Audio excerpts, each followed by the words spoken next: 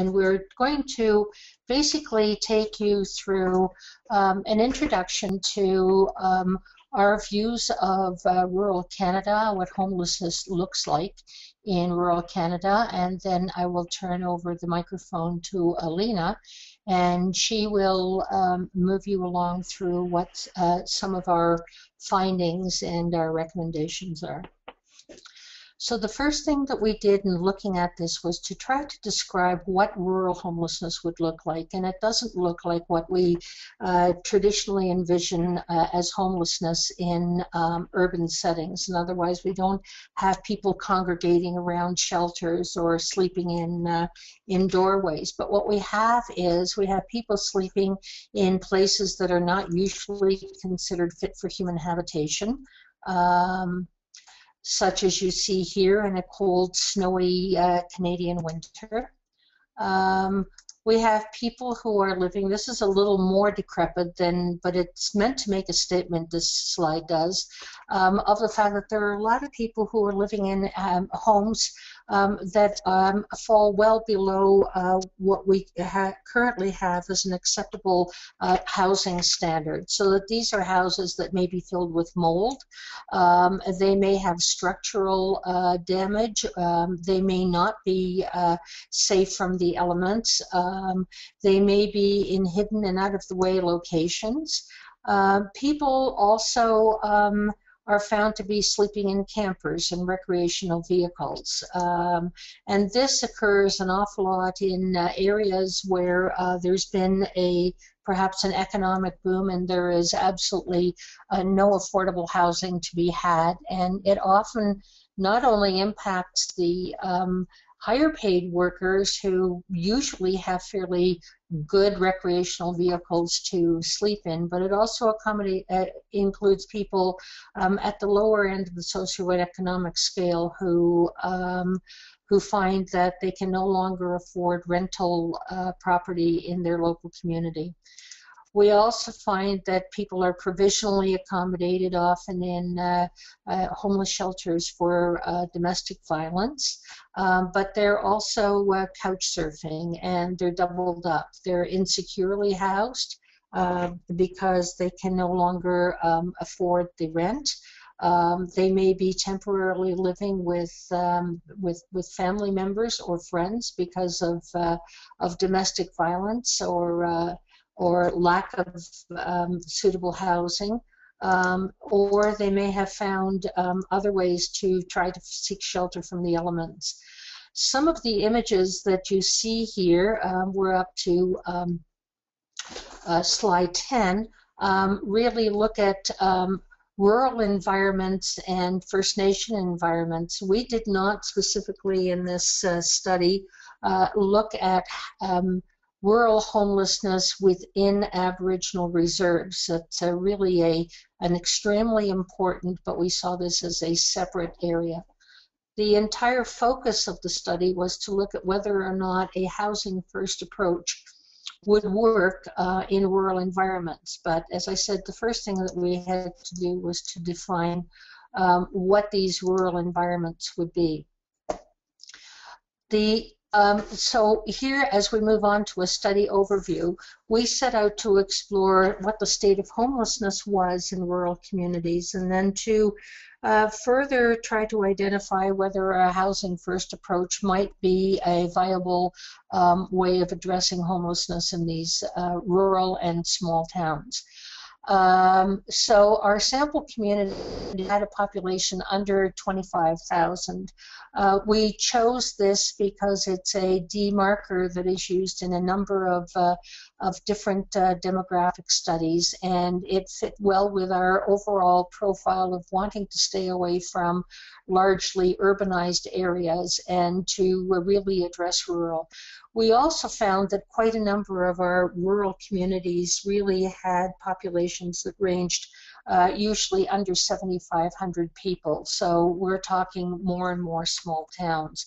The hamlets of 500 or less were not a specific focus of this study, but we recognize that homelessness in rural communities can span various sizes and then various complex demographic makeups.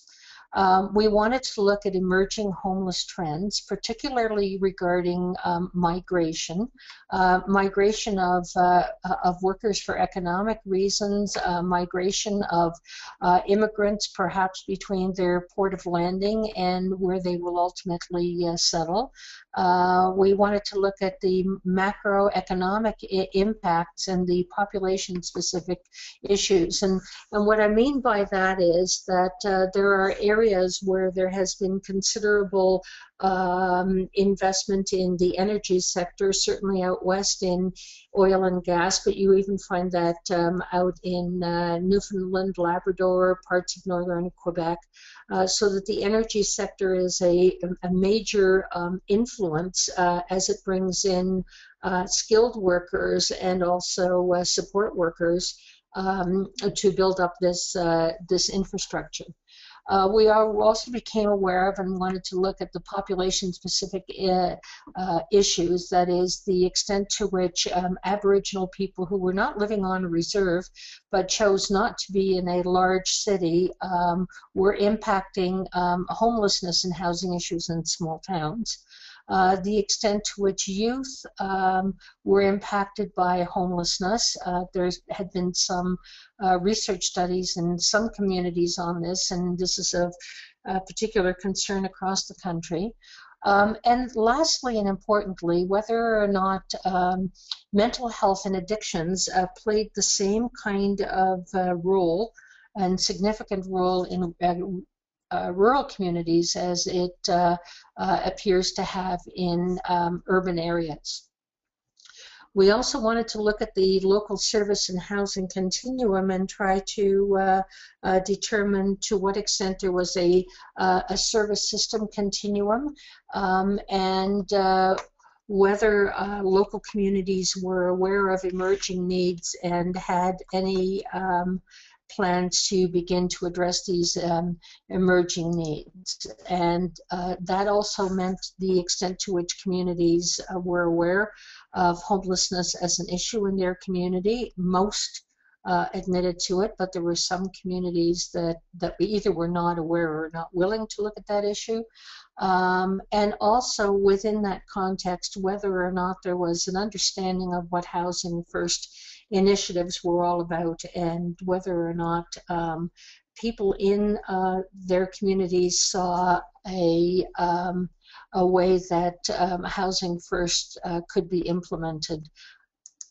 Okay.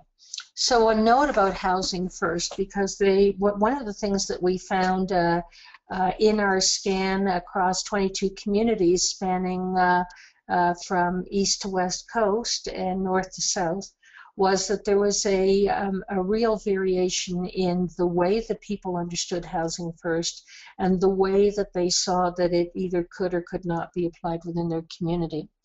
And so what we talk about when we're mention Housing First is that we see it both as an approach to providing immediate shelter for homeless people before requiring treatment and abstinence. And we're talking about abstinence from alcohol and substances. In other words, the idea being that people will be housed regardless of whether or not they have an active mental health or an addiction issue, regardless of whether or not they're receiving treatment, that these are not conditions for housing, that housing is a right, and that people may choose to opt into a treatment program after they're housed, but that this is a choice and their housing is not predicated on that choice. The other way that Housing First is described is as a very specific program that has, at this point, I think, 38 different criteria that have been attached to it. It's a program model developed in New York City by an organization called Pathways to Housing, and it has had quite a bit of success in housing people who are absolutely homeless and who've been taken from the shelters and off the streets of major cities. That particular program model requires or has used an ACT team, an assertive community treatment team consisting of psychiatrists, psychiatric nurses, psychologists, social workers, rehabilitation counselors, addiction counselors, to work with people at their choosing after they've been housed. The program has also evolved to include an intensive case management approach, which involves using case managers as the primary contact people. But again, the idea is that individuals who are housed are provided with intensive support services so that they can get reestablished in permanent housing, and they can then look at whatever additional support issues they want. So we have Housing First as a program, and what we call either an approach or a paradigm. And Alina will talk in a few minutes a little bit more about what some of the reactions were across the country to Housing First. So the communities that participated ranged from Camrose in Alberta, Chicoutimi in Quebec, Cochrane, Estevan, Saskatchewan, Happy Valley Goose Bay in Labrador, Qualicut, Kenora in Ontario, New Glasgow, Nova Scotia, Old Crow in the Yukon, Pincher Creek in Alberta, Pointe La Croix in Quebec, Revelstoke in British Columbia, Rocky Mountain House in Alberta, and I'll explain rural Newfoundland in a minute, and rural Atlantic area, rural southeast New Brunswick, Smithers, BC, St. Adèle, Quebec, Steinbach, Manitoba, Wellington County, Ontario, Whitehorse in the Yukon, and Yellowknife in the Northwest Territories. So let me go back for a minute and explain where these areas came from. Rural Newfoundland has established a housing support worker program. It has divided into 7 different regions, and each of these regions has a housing support worker attached to it. So we actually met with the provincial people who guided that particular program in setting it up. Some of the communities that we interviewed happened to be, it was Snowball, it was a convenience sample. Other communities were purposely picked out. The communities in Quebec were actually interviewed in French. We had a French-speaking research assistant who was able to help us out and did an absolutely wonderful job. So we do not claim in this particular sample to have adequately sampled the entire country, but we've got a broad brush stroke of what people in different areas are reporting, and these communities varied in their socioeconomic status and the impact of any other kinds of outsider economic influences.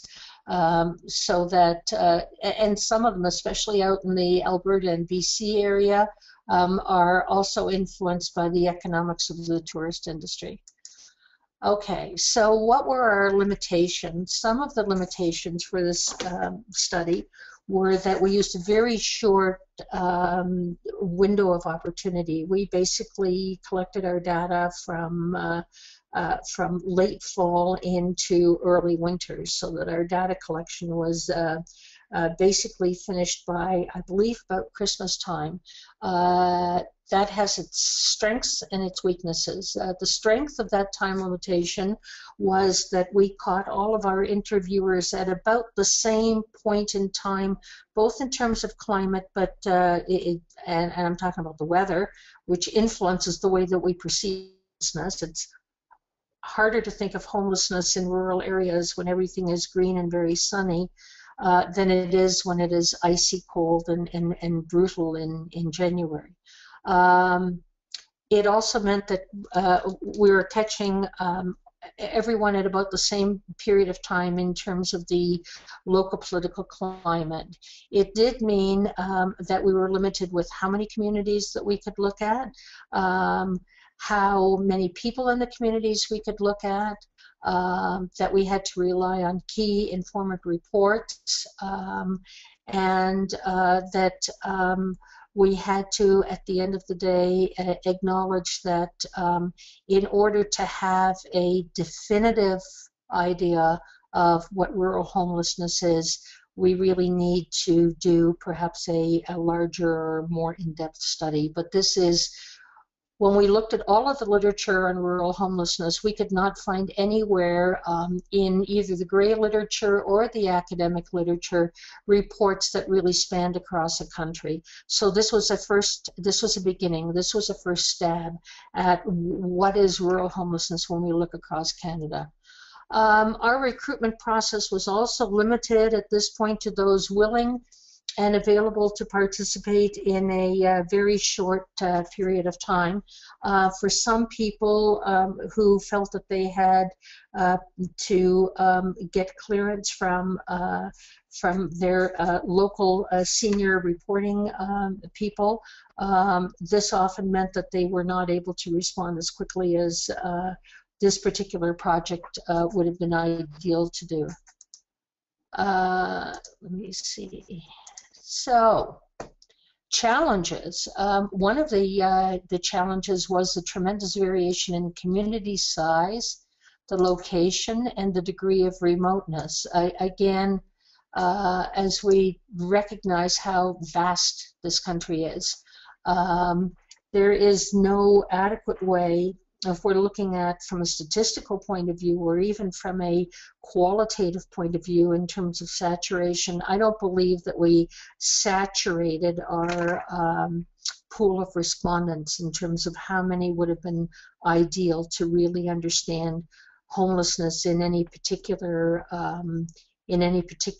kind of configuration. But we did get a much better understanding of the some of the parameters of homelessness. The communities ranged in awareness and recognition of homeless issues from complete denial, as I've mentioned before, complete denial of a problem, to feeling absolutely overwhelmed. There were some communities who reported that they had a homeless problem, they didn't know what to do about it, they felt that they had a lack of resources, and so we had this huge range again. We found out fairly quickly that communities that are located close to reserves experience a significant flow into town of Aboriginal people seeking housing. And so one of the things this pointed out to us and made clear was that just because someone is leaving the reserve doesn't mean that they necessarily want to go to a larger city. Some do, but many go to a larger city because there is no place in between the reserve and the city where they feel welcome. And so there is this inherent kind of just underneath the surface racism that a lot of Aboriginal people continue to experience in rural areas. The small towns don't have the accommodation for them, and they often seek and need some additional services that are just not available in the rural communities. Some communities rely on larger neighbors to supply the necessary emergency services. How much of this reliance is based on an unwillingness to provide the services, and how much of this is based on an inaffordability? In other words, these small communities really don't have the financial resources to provide these services, nor do they have the person power to step in and address the need. So this speaks to the whole tension and dynamic between what is a local responsibility, what is a provincial responsibility, and what is a federal responsibility for housing and for support services. So that basically is a brief overview of what the study involved, and just to go one step further with that. So what we did was we did most of these as telephone-based interviews. In some cases, because of convenience, we were able in several instances to have face-to-face conversations. Ideally, that provides a really a better way in some ways, and a more holistic way of collecting the data. But the reality also is that this, when you're looking across Canada, to visit all of these rural locations would have been logistically impossible. So I will now turn it over to Alina. I bring you to slide 16, which reminds us of the vastness of the vastness of this project. Alina. Hi, everybody. Thanks so much for coming in on this call today, and thanks for the Hub for hosting this as well. So I'm going to take you through some of the findings of the study, and some of them echo very much what Jeannette was presenting as well. So with that being said, I do want to make the point that rural homelessness, from what we found, is quite distinct and has very unique dynamics when we compare to what we know about urban regions, in particular in Canada. So I'm going to take you through some of the those unique dynamics, and starting with one of the trends that we found being that homelessness is reported to actually be on the rise across the country. So that's something that we didn't necessarily expect when we started the work. And there's obviously something happening in the overall, I guess, macroeconomic environment that is prompting homelessness to emerge as a significant social issue across rural communities. Now, the trick with that point about the rise of perceived homelessness or real homelessness is that we were relying on people's observations and reports of this particular trend. And what we actually found was that there was very little actual data available across the country on enumerating homelessness in any systematic fashion. So when we looked at communities across the country and asked for, evidence of backing up the numbers, for example, that evidence was often informal or something that staff kept track of in on a one-off basis. But unfortunately, there wasn't this systematic way of collecting the data. So when we say homelessness is reported to be on the rise, we mean just that.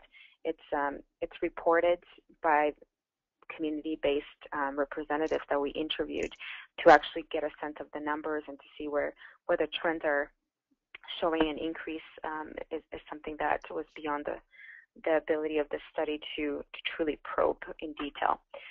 So I'll make that note, because when we come to recommendations, that's an area that we need further work on from a research perspective. In terms of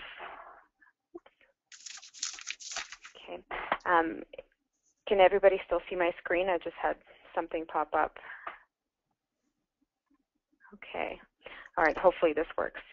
So the other point that Jeannette made as well is that homelessness in rural communities is primarily hidden. So that's, the notion of people doubling up with families and friends and couch surfing. That's what makes the phenomenon quite a bit hard to get a handle of in terms of trends as well, because you're not necessarily seeing people in emergency shelter or on the street. Nevertheless, what we also heard from communities across the country is that visible forms of homelessness and sleeping rough were actually common as well. So, Jeannette mentioned warmer weather and people not necessarily being as aware about homelessness, but on the other hand, we also have reports of people sleeping in small town parks and being visible during the summer months. So there's that dynamic happening as well that, again, we often associate with urban centers and the visible chronic homeless, but it seems to be also happening in rural communities as well. The other thing that was interesting as well was that there were a consistent number of chronically homeless individuals reported across the communities, which means that you might have your majority of your population that is hidden and homeless due to economic reasons primarily, but there's still this small segment of maybe 1, 2, 3 people that are reported to be long-term homeless with the additional barriers of mental health and addictions with that housing instability combined. So that's, again, something that we didn't necessarily expect going in. And rural homelessness is, if anything, is usually associated with lower acuity populations and families and people that are facing rough economic times. But while that might be true for some, there is this additional dynamic and this small segment that is experiencing more complex needs.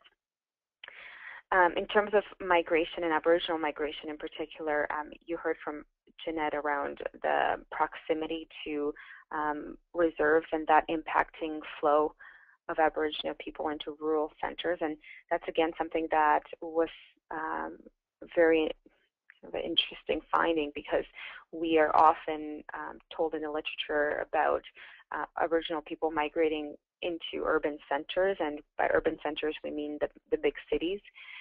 But we actually found that a lot of migration is happening within rural regions for similar reasons: people seeking access to services, employment and education opportunities. In some cases, women fleeing violence in their home communities were reported to seek assistance from domestic violence services in a rural setting. And so we definitely can't assume that migration is in one direction only, or which is the big city. It's happening within regions as well. I also wanted to make a point about some subpopulations that emerged, not necessarily in all the 22 communities, but there were mentions about youth becoming a group of that communities were having growing concern about. So whether the youth were fleeing abusive homes, or they were attributed to be more transient, right, quote unquote.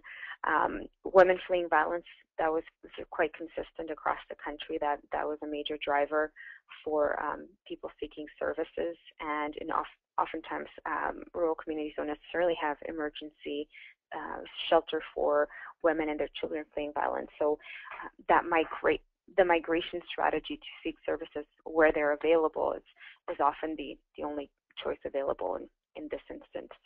Families we chatted about as well, and seniors.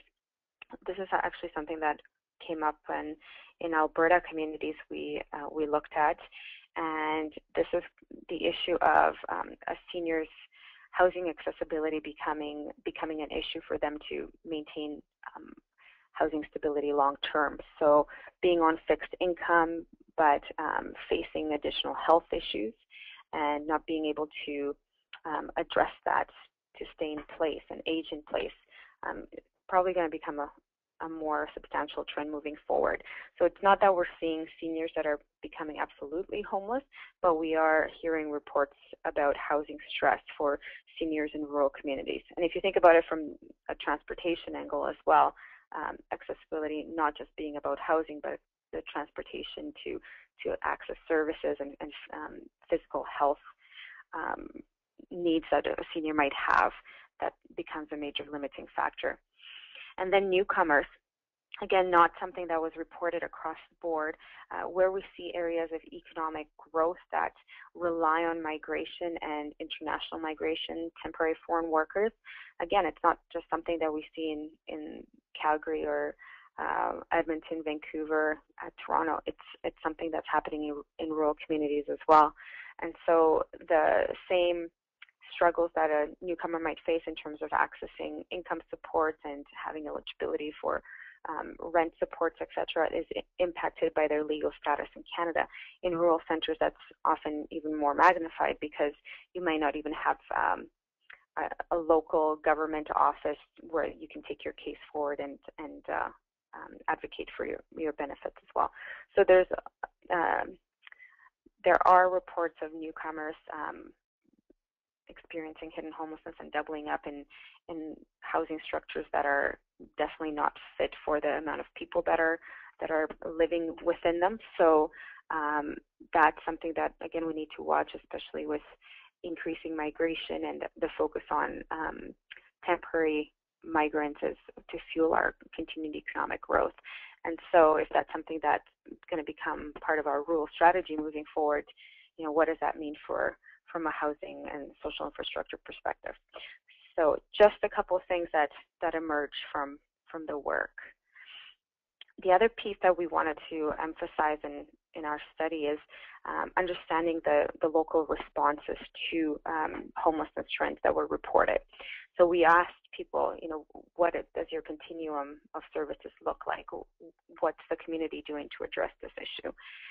By far, the most common response was, we're looking at an emergency shelter, or we have a food bank or a soup kitchen. So that seemed to be kind of the go-to response, and that's understandable. It's about meeting basic needs. Where things got a little bit more complicated is when we asked about coordination on and strategies to address homelessness that are community-wide as opposed to one-off programs and services. And that varied quite a bit across the communities, and it depended largely on available funding and resources. And different jurisdictions place different emphasis on homelessness responses, and different jurisdictions have varying levels of support available to address rural homelessness in particular. So again, that's something we saw across the board, whether it was Ontario or Alberta, who have a commitment to ending homelessness, at least in theory at the provincial level. Funding didn't necessarily flow through into rural communities in those cases, which meant that to the best of their abilities, communities could respond with donations and informal supports, leveraging what they had in place already through municipal or town councils, and try to make it work to respond. But without that formalized resource base, it was quite difficult to create a coordinated response at the rural level. The other piece that impacted that as well was the affordable housing available and rent supports that were accessible within rural centers.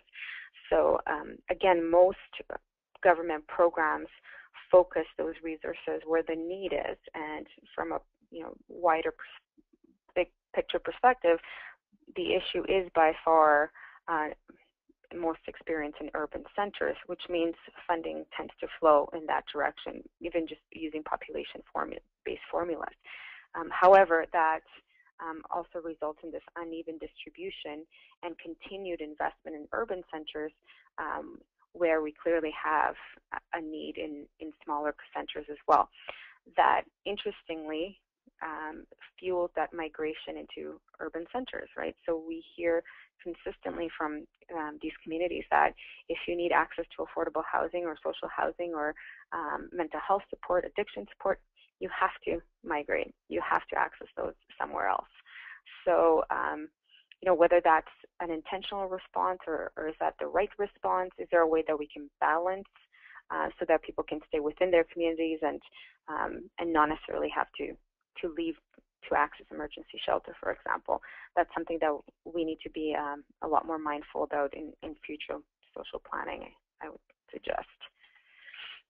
So here's a picture of what supportive housing looks like in the rural level. I'm sure you guys have all driven down main streets in small communities and seen these old hotels.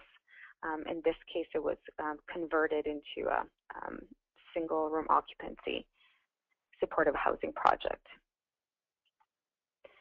I mentioned the funding impact, and I wanted to make a note on HPS in particular, the homelessness partnering strategy, and that is that community designation. So being one of the 61 communities, and some of the communities we interviewed met that designation status, but also were rural because their populations were under 25,000. So it was an interesting comparison between those and those that did not have HPS designation.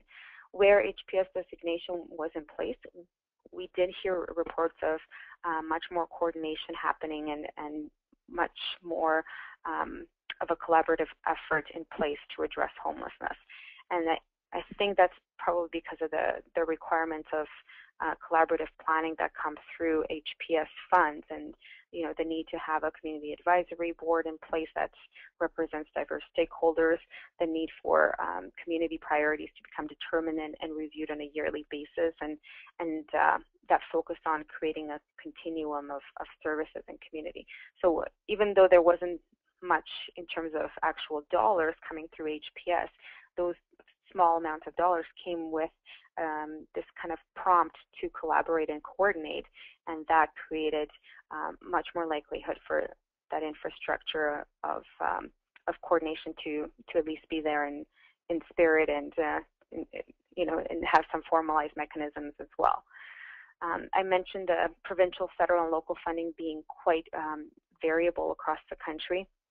And I mean, one of the examples is that we heard from Ontario was how government was asking communities to develop plans to end homelessness. However, there weren't any resources that were allocated to support the implementation of the plan. So, that definitely hampers efforts and hampers kind of buy-in at the local level to move in that direction. There was also a lot of, I guess, questions about securing funding, and people often talked about having access to HPS and that being a valuable resource, but in many cases it was also reported that communities applied for HPS funds and weren't successful. So we didn't explore in depth what occurred, because that was outside of the scope of what we were looking at, but there does seem to be this sentiment that there has to be I guess, better communication and transparency in terms of being eligible for funds, and this is not just to do with HPS funds. It's, there was questions about provincial funding, and you can see how that can emerge when you have so many communities that are rural and have this issue, but the funding stream is not necessarily accessed by all of them in what they feel to be an equitable manner. Then that can definitely create some tension. So in terms of housing first feasibility, what we heard across the board is that first, people were mostly familiar with the housing first notion, but when we actually got into conversations about what they thought it meant in practice and whether they were interested in implementing housing first initiatives in the rural context, notable challenges were emerged. So first is the lack of funding for implementation. These are not cheap initiatives, and when you have very limited access to funds to support social initiatives overall, so that includes daycare or seniors programs, etc., how do you justify allocating such a large amount of funds to homelessness? So that, again, that competition of funding and among social issues and social priorities at the rural level really emerged, probably much more so than we would expect in an urban center, because there's much more availability of diverse funding streams where you can tap into. In rural centers, you don't have that choice necessarily. The other challenge was the availability of clinical experts to actually staff housing first initiatives. So if you think about the ACT model or intensive case management, attracting qualified staff to deliver those services in a rural setting, I mean, these are communities that don't even have a family doctor in some cases. So that, again, was another stumbling block moving forward. Another one was the housing stock available for scattered site approaches, and that's related to the landlord buy-in issue.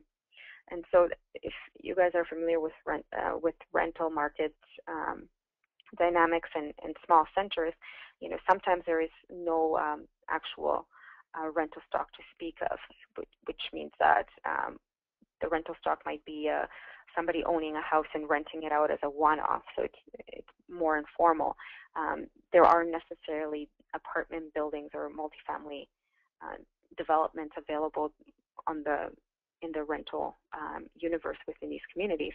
So that's number one of an issue. The second is where you do have private rental stock in place, landlords, well, there's maybe one or two of them. In one community, there was one landlord that owned all the properties, and he wasn't on board with rehousing chronically homeless individuals, and there was nothing the community could do to convince him otherwise. So they were effectively blocked from implementing scattered site approaches by this individual. So, how do you implement housing first that relies on scattered site housing when just not able to access any in your community. So not to say that it's not possible, I'm just letting you know what some of the real life challenges were that people reported.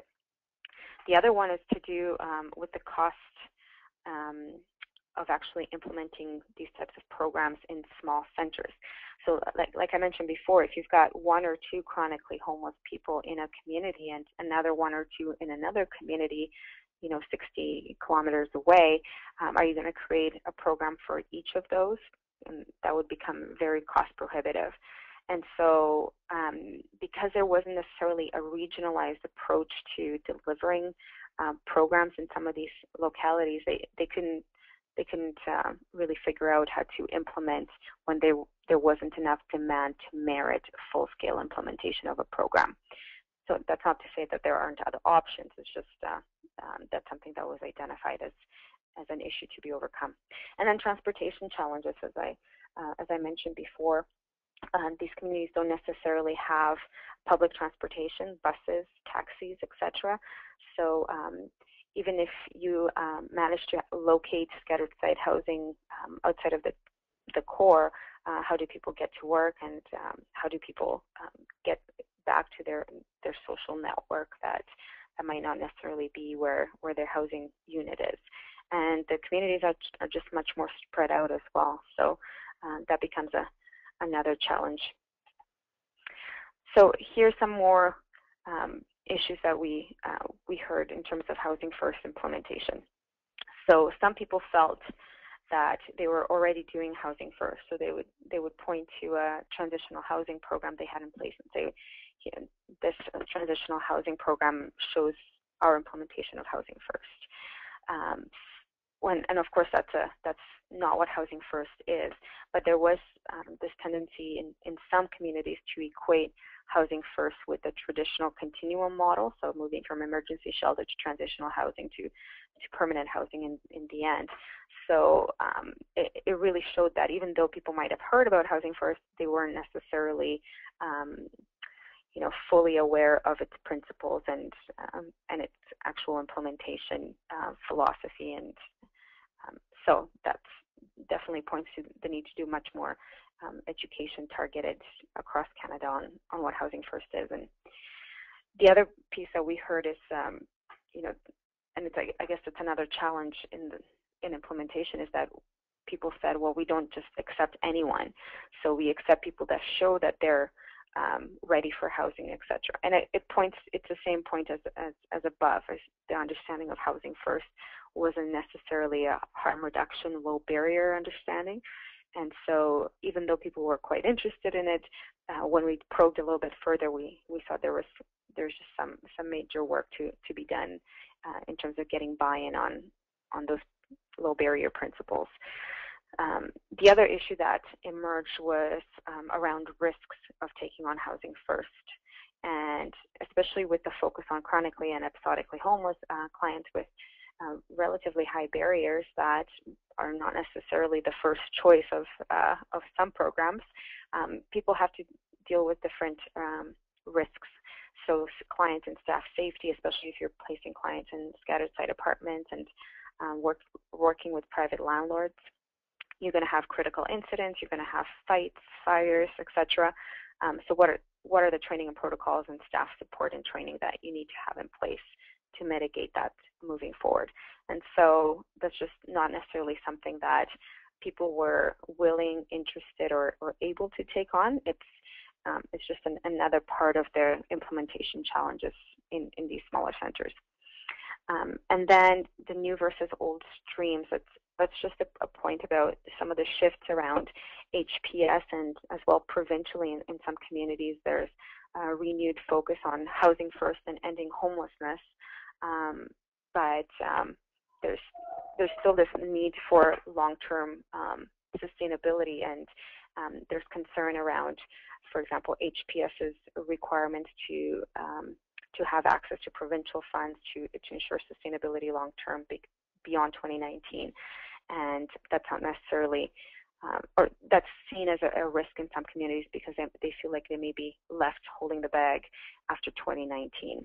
And I'm pretty sure that's not something that's unique to to rural communities, though it's probably across Canada concern around HPS funding. So a couple more points about rural realities, and I've probably made these already, so I'll try to move them quite quickly to get to the solutions. So most have no emergency shelters available to speak of, so that's just a reality that we can't necessarily expect to build housing first responses where the social infrastructure is not really what we would expect in an urban center to be. So support services are minimal or non-existent in some places. There's a significant lack of system-wide cooperative efforts. So not that people are not willing, it's just that infrastructure is not necessarily there. The official recognition, which Jeannette already mentioned, so if county is not supportive or even recognizing that homelessness is an issue, then it makes it really tough to argue for resources to be allocated to it. There's this lack of regionalized response to address rural homelessness, so and that of course impacts funding as well.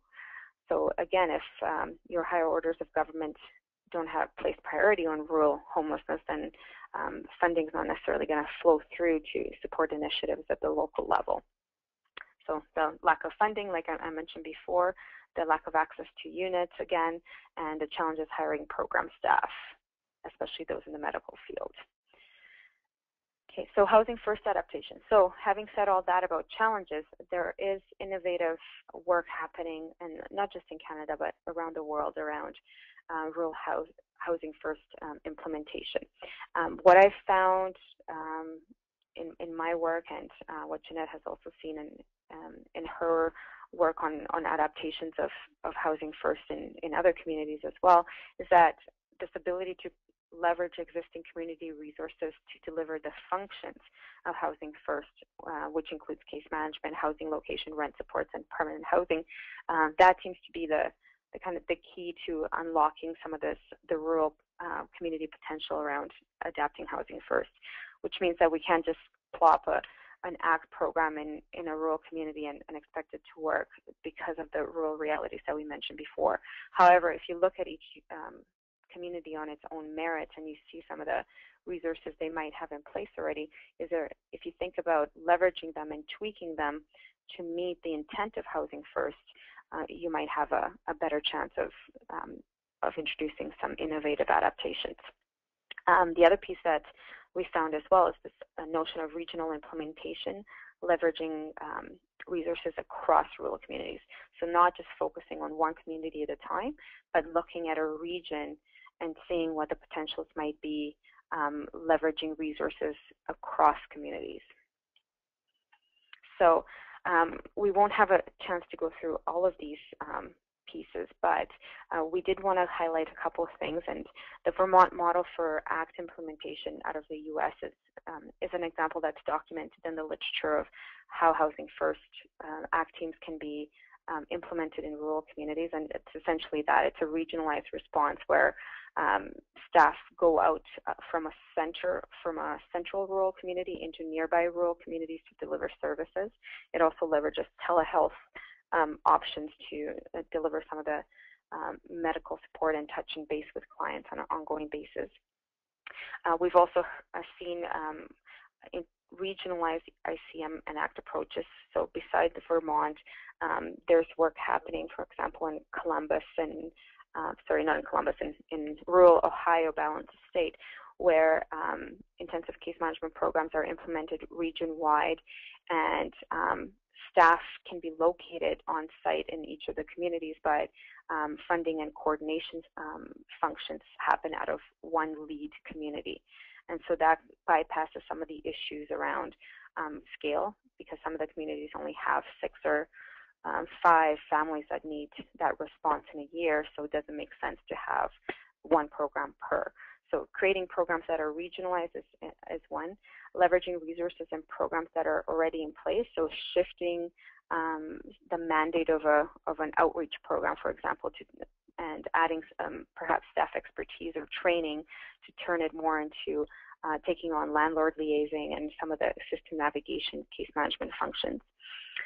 This bypassing of shelter responses is something that has been, we've seen in, for example, Steinbach and Manitoba, where instead of building shelter, the formal shelter responses, they place people that need emergency shelter in kind of the host program notion. So there's a host living upstairs, and the basement is serving as an emergency shelter.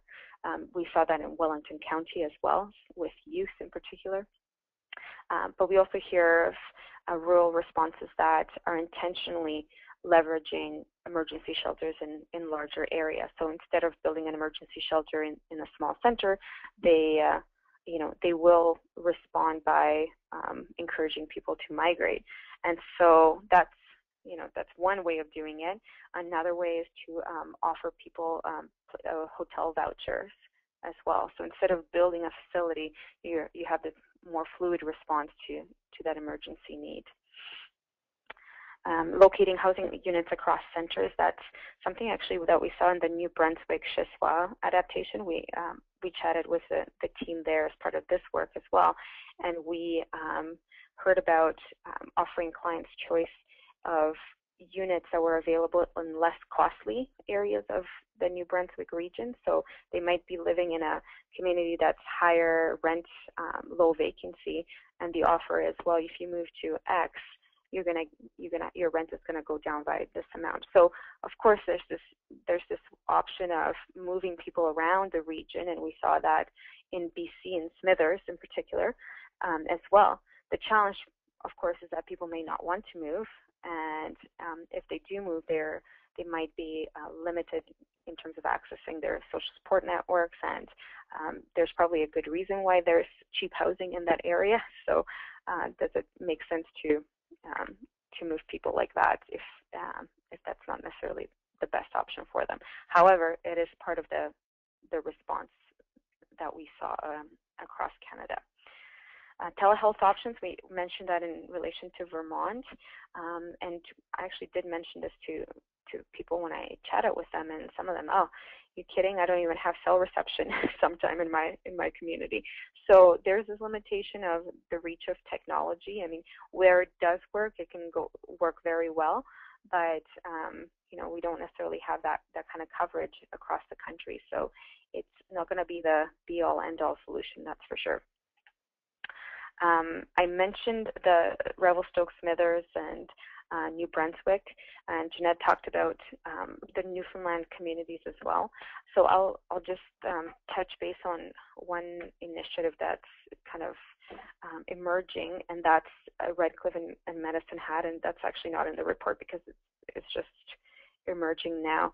But this is a partnership that between a larger city, Medicine Hat in Alberta, and Redcliffe, which is a small center right outside of Medicine Hat. And what they're looking at is creating that regionalized intensive case management programming that targets youth that are migrating between the two communities. So again, this is just to show you that there are communities that are experimenting with adapting housing first, and there's more and more emerging. Our trick is to harness that energy and get people talking to each other and experimenting together and sharing the learnings moving forward. So this is our last slide, and I'm not sure if Jeannette can also jump in on this, but we wanted to, of course, leave government who sponsored the report as well as you guys with some recommendations moving forward. So I'll start us off, and then I'll ask Jeannette to jump in as well. But the first one is just getting a clear understanding of what Housing First is as an approach and program type. Just what we said before in terms of people's understanding varies quite a bit across the country.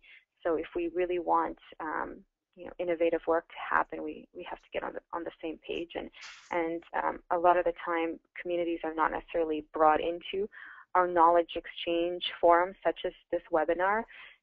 People that don't receive HPS funds, for example, might not be on the email list for those types of opportunities, and so we need to make a better effort of getting the word out on the resources available and getting people in these communities in on the conversation. the exploration of innovative housing first adaptations in rural communities.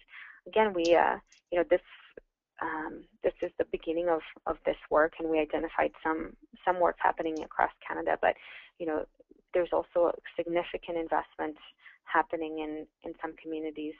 Like Alberta just issued an RFP for housing first in rural Alberta. So I'm guessing there's probably going to be 7 or 8 new pilots that are looking at this exact issue, and I'm guessing there's going to be a lot more across the country. So a systematic evaluation of these approaches and their learnings and ability to scale it up would be something that we can consider moving forward. System planning approaches to rural homelessness. So we talked about that regionalized approach that recognizes migration but doesn't see migration as the only solution. So we probably need to do a bit more theoretical and practical work on what that looks like moving forward.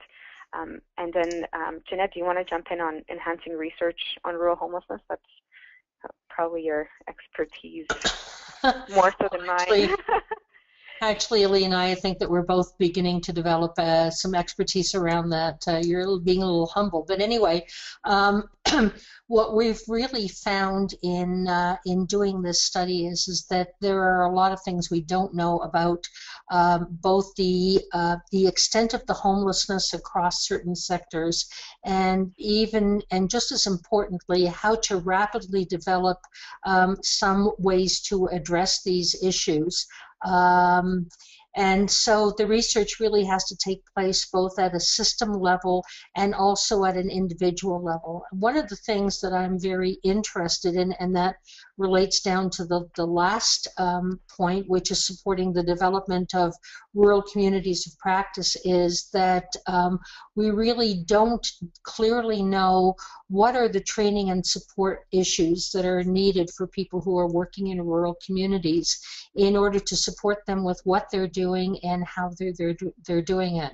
So this is, we need more understanding, and we need to also look at if people are going to live in rural areas, and we want to encourage people to stay in rural areas if that is their choice, then how can we best support those initiatives going forward?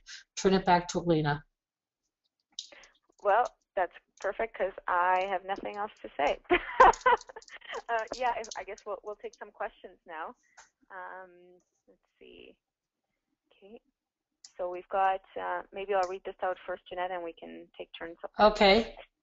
So question 1 from Eric. Given the challenges to Housing First, which is really about willingness to spend, is there any sense that intentional communities like Dignity Village, Opportunity Village, and Community Village in Oregon and Texas might be viable forms of community housing for the rural homeless?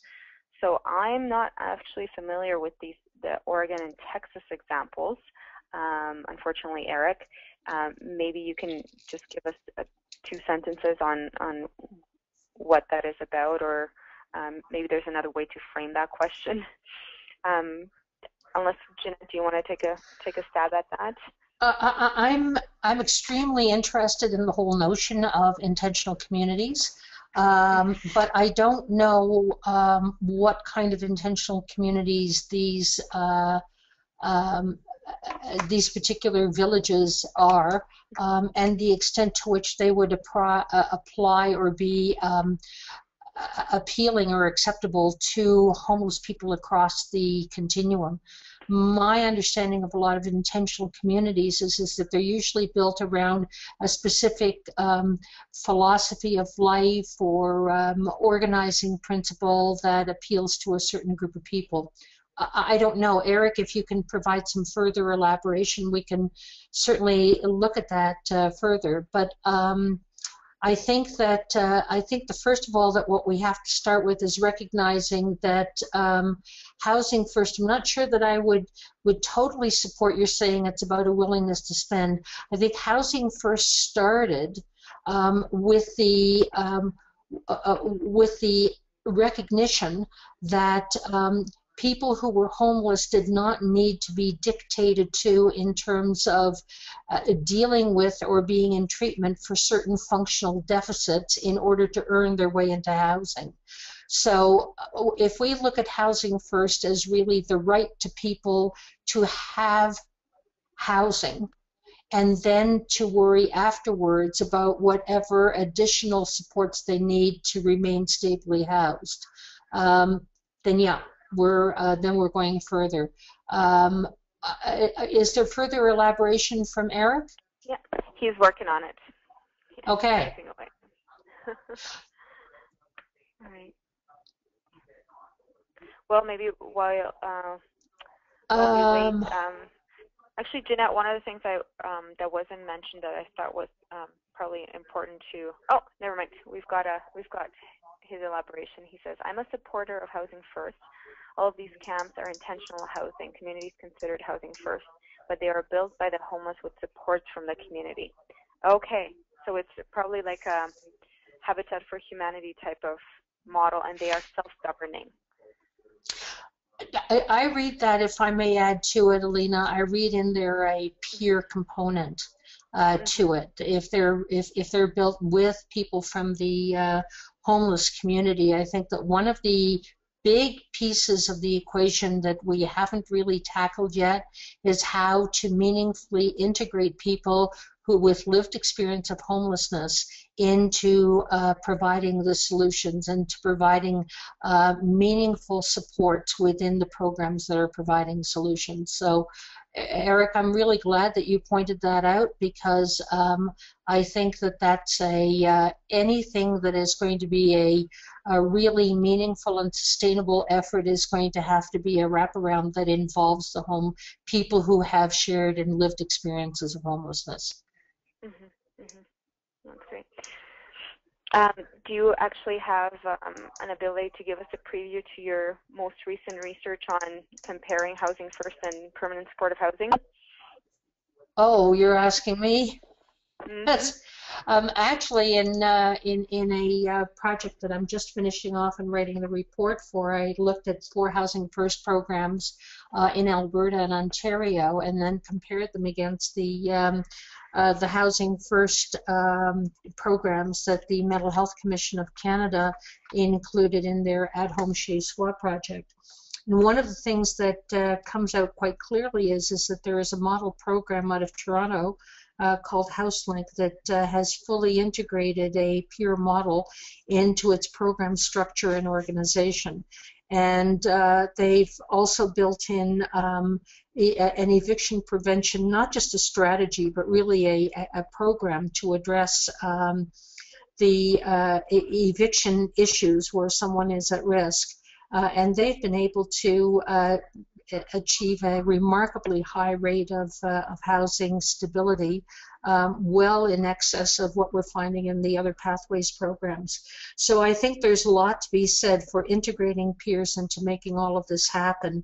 And things that are done with people usually have a much better and more sustainable result than things that are done to people. So I'm hoping that my report will kind of push that forward. The other thing that I would like to add, and it hasn't come up in our report, but I think that one of the overriding or macro issues that comes up in this whole study is the extent to which we as a society maintain a rural component in our communities. We've moved in the last 100 years of being 80% rural and 20% urban to having flipped that around, and we're now 19% rural and 81% urban. Do we want to see that urban growth proportionally continue, or do we want to support and enhance our rural communities so that we have a diverse population and we have options for where people want to live? I think that that's a federal and provincial issue that the whole issue of homelessness in rural areas really brings to the forefront, because it has to do with where governments are going to allocate their resources. So we have another question that's come in. Alina, do you want to take it? Sure. So here's the question. Are you aware of any rural homelessness programs and models developed specifically for youth and their specific needs? The answer is, like, in the Canada study, we didn't see anything specific that was housing first, but there was quite a bit of work happening on youth homelessness, I guess more generally. So one is the Camrose Open Door program in Alberta, and they have supportive housing for rural youth in particular. So they're definitely one that has been getting quite a bit of attention more recently. The other one that we saw in this study was out of Wellington County and Guelph. So they are taking a more innovative response to youth homelessness as a region, and they're part of EVA's initiatives work on youth homelessness as well. So they're definitely one to watch. I'm not 100% sure what programmatically that's going to end up looking like. And then the last one that I do know a little bit about is the Redcliffe Medicine Hat proposed approach. And again, this one's still in its infancy, but it would essentially create a intensive case management program focused on youth. So it would provide that youth with scattered site housing and rent supports access, but it would also help with family reunification where appropriate. And what's innovative about it is that it would work between the two regions, between Medicine Hat and Redcliffe. So recognizing that migration is a factor for these youth, the challenge is, how do you actually serve a population that between two centers, and how do you create a program that's integrated regionally as well? So that's something I would look at moving forward as as something to learn from. Jeannette, any thoughts from you on that one? No, that's good. We've got a question here from Angela, who asks, what is the percentage of population that would be interested, wait a minute, to move out of the rural area if they were provided with long-term supportive housing within the larger city? And then what is the ratio of homeless individuals in comparison to homeless families? Well, Angela, very good questions to which I'm not sure that we can give you the definitive answers to that. I think the first part of your question about what percent of the population would be interested in moving out of the rural area, I think actually our research suggests the opposite, that most people who live in rural areas choose to live in rural areas, and that moving to the city is something they have to do out of circumstance and not out of choice. So what percentage of people would choose to stay in a rural area if there were supports in the rural area? Again, we have absolutely no way of knowing. We've just begun to identify the fact that not everybody wants to move to the city, and that often the only reason they do is because of the services available that they can't get locally. The ratio of homeless individuals to homeless families, again, there is I don't know, Alina, whether you recall any statistics on it, but it's been very difficult to ascertain how many people are in family units that are homeless versus how many people are individuals that are homeless. The latest that I saw was about 30%, but of all homeless people were homeless families.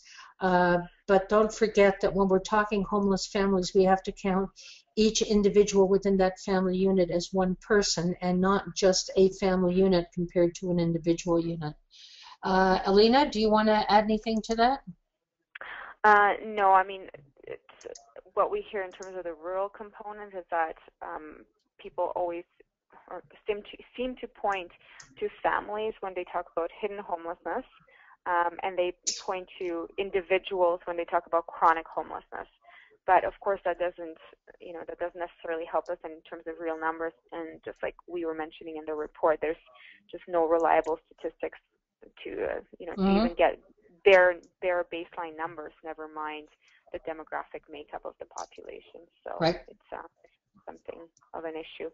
Here's another question from Cheryl. Are there examples of successful methods of approaching key community stakeholders to educate and engage them in conversation about the importance of looking at housing first strategies? Maybe I'll take a stab at it and then pass it to you, Jeannette. So key community stakeholders, I'm guessing you're not referring to the already converted. So I'll focus my question on getting political buy-in at the rural level and landlord buy-in, because I think those jump out at me as key challenges from the communities I've talked to. So in terms of political buy-in, first it's admitting you have a problem, right? So there's a need to demonstrate that through evidence that homelessness is actually a social issue in the community. And it's one thing for the emergency shelter or the service providers to say that. It's another one for diverse leaders from across sectors to say that.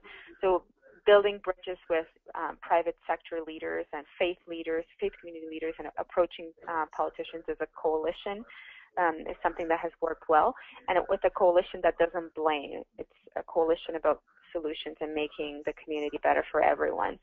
So if there's a way to gather real numbers on the issue, if there's a way to make an argument from a client and community and cost savings perspective on addressing homelessness and presenting leadership with a plan for how to do that based on best practices and evidence-based practices, then I think you get much further along.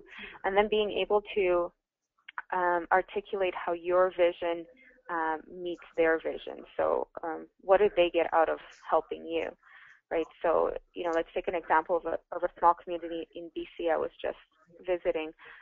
Their leadership is not necessarily on board, but that what they are concerned about is a significant number of rough sleepers from nearby Aboriginal communities in their city's main park, which is right across from their mall. So, the public pressure on politicians in that area is coming from that eyesore quote. People are drinking in that area, etc. Well, the argument from the coalition of providers and their allies would be, if you end homelessness here, that visible form is not going to be there the way it is today. So finding that common ground and again, not coming in with blaming and thou shalt, but this is our community and you have something to gain from it, and so does everybody else. It's something that I've seen work. I've also seen really great initiatives, and I mentioned Steinbach before, but I'll mention them again because they're a community that actually leveraged fully from private donations and volunteer efforts. So there was no government money in this, but they recognized they had people sleeping rough, and they actually came together as a community of concerned citizens and came up with this host emergency shelter program that they fully operated as volunteers and with donations of about $50,000 per year. So that's one example that stands out for me. That coalition then approached their main landlord in the community and asked whether they would be willing to put up a certain percentage of their units on a yearly basis for people that are coming out of that shelter program, so that there would be a continuum for them and back into permanent housing. And so that landlord stepped up and said, yes, the units are cheap enough that people on income supports or welfare, social payments can afford them. And then that landlord turned around and challenged their fellow landlords to do the same. So that's a community that didn't benefit from significant provincial or federal investment. They're not getting HPS funds, for example, but has managed to do that, building these alliances and between key stakeholders. And so that same principle around making a sales pitch to these other stakeholders works for on the landlord segment as well. So again, not always, but what is especially in economic ups and downs, the rental market sees vacancies skyrocket, and they see lots of flow through, and that means money and effort for the landlord. So if there was a way to master lease a certain number of units within within buildings or within a portfolio from a particular landlord that was on board, what the program would guarantee is essentially, well, you're always going to get your rent because the agency is going to pay your rent. And if there's issues, we have case managers that are going to intervene and be that liaison for you, because you are taking on clients that are, not going to be your run-of-the-mill tenants necessarily. So there's got to be a way where service providers can show benefits to the landlord in coming on board. And then if you get your foot in the door and you do well, then these things resolve on their own, and work gets around that. This is a good program, and other landlords will follow suit. Plus, I mean, it's the right thing to do, and people want to be given the opportunity to do the right thing, especially when it's economically beneficial for them as well. So, Jeannette, any? No, I think that's great. I have nothing else to add. I'll go on to the question from Terry Lee. The question is through your research, were you able to find any community in a rural area that had developed a tool to capture the number of homeless people found in their communities, specifically the rural communities that lacked shelters? Well, it's interesting, Terry Lee. I'm not sure if you're talking about a tool or you're talking about some kind of methodology or approach to how to enumerate rural homeless people. It's really tough. The thing that we heard quite a number of times was that in rural communities, homeless people can be couch surfing, they can be doubled up, they can be staying in, as I said earlier, in unacceptable accommodation. But above and over everything, people preserve and want their privacy, so they try to stay hidden. So they're even more hidden in rural communities, and it almost would have to be, especially in the small and very remote and scattered areas, a snowball effort, I think, to actually ask people if they know who might be, having housing struggles. And so I don't think there is no methodology that's been developed. I think that we're still at the stage of having people recognize that there is an issue before trying to figure out how best to capture the extent of that issue in their communities. So anyway, Alina, do you want to add anything to that? I think it's a great question, because we're struggling also with the whole issue of how do you actually get a count on this. Mm-hmm. Yeah, I mean, the good and bad news. The good news is there are communities internationally that are doing regular homeless counts in rural areas. So that means that they've developed tools and tested tools, or methodologies, I should say, and accompanying, I guess, forms to capture that population. There's always concern about the reliability of these counts. They're usually done as point-in-time counts. So here's what I know. I know that HUD in the U.S., Housing and Urban Development, has mandated counts in all of U.S. jurisdictions that receive federal dollars, and a lot of these anything outside of urban area is obviously rural, and that includes, border towns, Alaska, so all types of rural communities have to do counts. When we look at promising approaches to those counts, there's strategies that help address some of the issues that we encounter in rural areas, such as the hiddenness of the issue, and etc. So there's good learnings coming out of the U.S. because they've been mandated to do this, I think about a decade ago. So there's that. There's also talk about creating a national count for Canada as well, based on reviews of promising approaches in Canada, U.S., and Europe and Australia. So that work is definitely percolating in the country as well. And there's certainly been some efforts sporadically in communities that we can learn from. But what I've seen is generally just smaller communities as opposed to rural communities per se. So all that being said, major issue, but there are solutions we can learn from. And maybe what I'll do is send the best practice document from HUD to the Homeless Hub, and then have them posted as a resource for you if you're interested in finding out more about how this is done in other jurisdictions. So we've got, okay, let's see, last question from Nick. In urban communities, the economic argument for investing in housing and homelessness services is quite strong, given the costs associated with emergency institutional services. In rural communities, where the services are fewer, is the economic argument still relevant? And if so, is it still being used to advocate for housing with policymakers and funders? All right. Jeannette, do you want to take this one?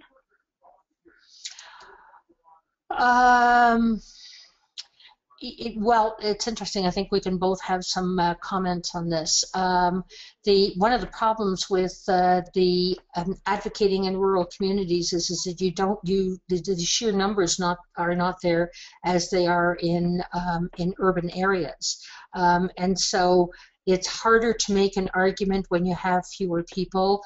A lot of the argument has to be made on the whole notion of civil society and what we accept as, if it is reasonable to accept a certain standard of living in urban areas, then it needs to be equally applicable in rural areas. It doesn't have quite the same weight in terms of dollars and cents as it does in urban areas. And yet, nevertheless, I think that as a society we need to look at, if we're going to support a rural population, then we have to be willing to put the funding into the rural population. Alina? Yeah, a couple of things come to mind. So in terms of definitive research on this issue, the New Brunswick implementation of CHSWA, which was a Housing First implementation that I'm sure you guys are familiar with through Mental Health Commission of Canada, that was looking at cost savings in a rural context, and that actually reaffirmed the cost argument can still hold in a rural context. So that's kind of the good news. However, from what I saw in that study, it wasn't significantly lower, but it was a lower saving than we saw in the major urban centers like Vancouver. So it's there, and maybe I'll send that as well, because I mentioned it. If you're looking at specifics on cost savings in rural implementation, so I think the argument still holds, but you got to put some asterisks around it. The other way I would make the argument around that is that the rural population is migrating into the urban center. So you're necessarily investing in kind of these regionalized prevention efforts by addressing the issue before it shows up on the doorstep of your urban emergency shelter, right? So yeah, you're going to pay for it one way or another. By investing in rural communities earlier, you might be able to mitigate some of the long-term struggles people have when they do migrate, because migration, especially to access emergency services, is quite disruptive, and it makes the situation worse, and especially for people that are vulnerable. So, a regionalized response can actually mitigate some of the impacts of this issue in urban centers as well. So the cost saving is not just for the rural community, but also for the broader region as well. And that I think was our last question. So I guess we want to thank everybody. These were wonderful, very insightful questions, and it made us think. Pretty hard for right before lunch for us here. And thank you very much to the Homeless Hub for organizing such a wonderful event, and for the tweet chat yesterday and the launch of their report. It's available online on Homeless Hub's main site as well. And I want. Yeah, I do. I want to thank everyone for participating, and thank you so much for some of those really excellent questions. I think it gives us some additional thinking space and places to take the research forward. So please stay in touch, and please contact us individually if you have further questions. Our email addresses are on the contact information. And I hope everyone has a good, safe, and warm rest of July 9th. Bye for now. Bye.